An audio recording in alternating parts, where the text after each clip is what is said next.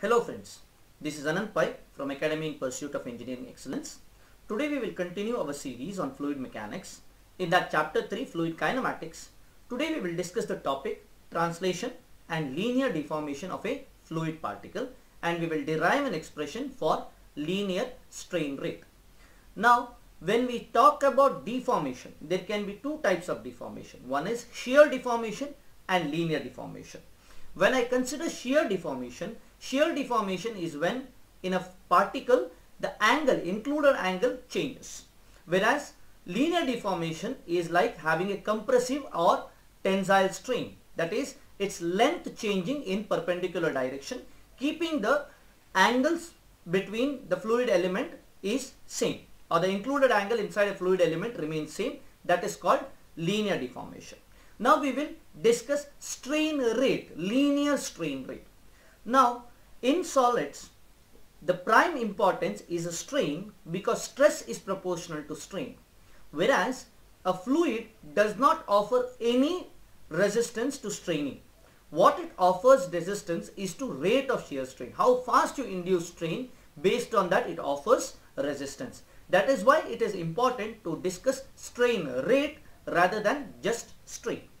Now before we go for strain rate, let us understand what is translation. Translation of a fluid element happens when the dimensions does not change and only the location of the particle changes. Like if you see here, the particle which is there at x1, y1 at time t1 has moved to x2, y2 at time t2 and x3, y3 at time t3. But as it moves, the dimensions, that is delta x and delta y, has not changed. Now here the distance between any two consecutive position is given by velocity into the time. Like in the x direction it is u into t2 minus t1, in the y direction it is v into t2 minus t1. Now let us see, along with the translation, if there is linear deformation, then what happens? Now we will consider a flow field in a Cartesian coordinate system x and y, where u is the velocity component in the x direction and small v is the velocity component in the positive y direction. Now let us take a fluid element with dimensions delta x and delta y, which is initially positioned at positions a, b, c, d, which moves after some time to a dash, b dash, c dash and d dash. Had it just translated and not deformed, it would have been in the position a dash, b double dash, c double dash and d double dash. Now the distance between a and a dash would be u into delta t and in the x direction and v into delta t in the y direction.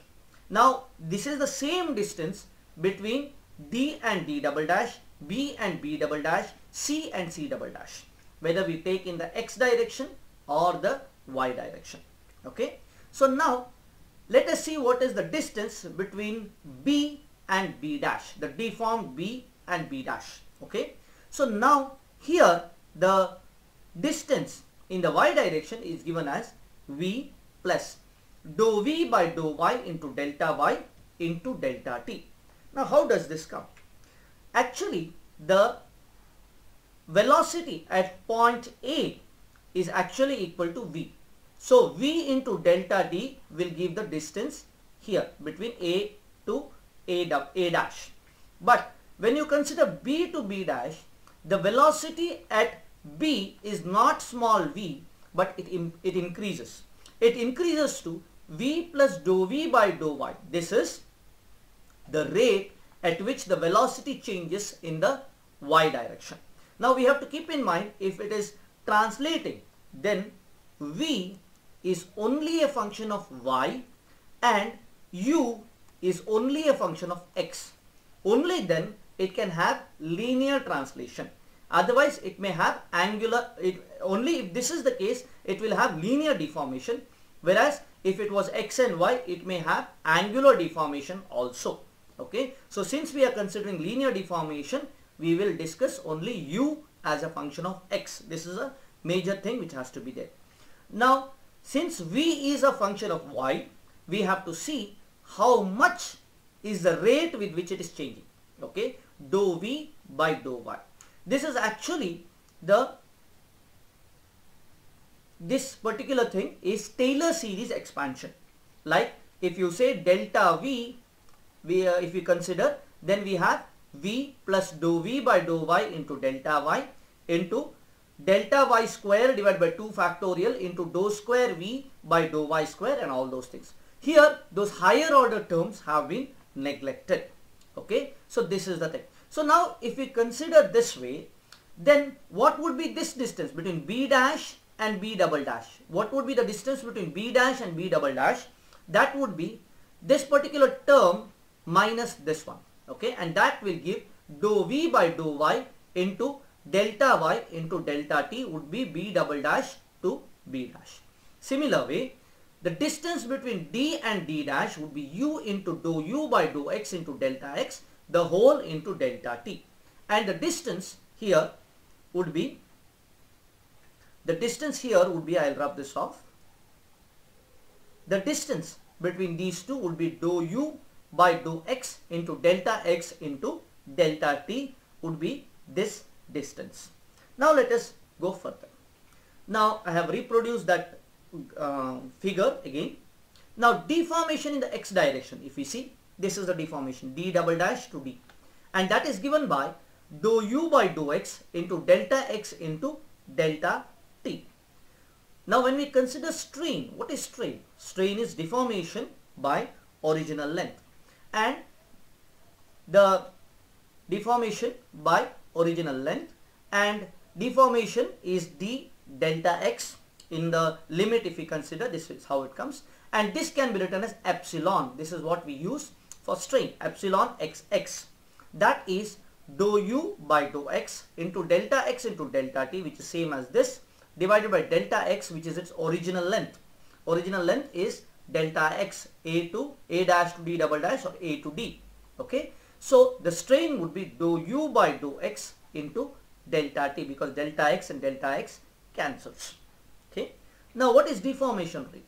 Deformation rate is given by deformation per time, that is d delta divided by dt. This can be written as dou u by dou x delta t divided by delta t, and this would be dou u by dou x into delta x. Similar way, if we consider strain rate would be dou u by dou x into delta t divided by delta t. Now this would be dou u by dou x, and that is epsilon dash xx. This is called the strain rate. So in the x direction, the strain rate, the linear strain rate, is dou u by dou x. If you consider strain rate has a unit of 1 by x.